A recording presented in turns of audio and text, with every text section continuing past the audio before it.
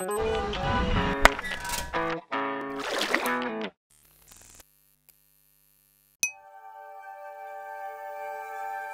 I liked is it's not just a theory.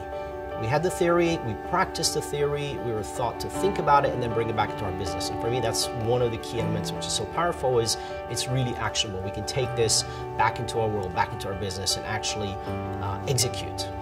I had many aha moments. The innovation tournament, it was incredible because it's a very simple framework to pull out tons of ideas from a group in a very short time frame. And we've done a lot of ideation, brainstorming, but I haven't seen anything as effective. And so for me, that was a moment like, okay, I'm going to take this back and we're going to use this to get new ideas, innovative ideas very quickly from our teams. I had a lot of moments like that at Wharton.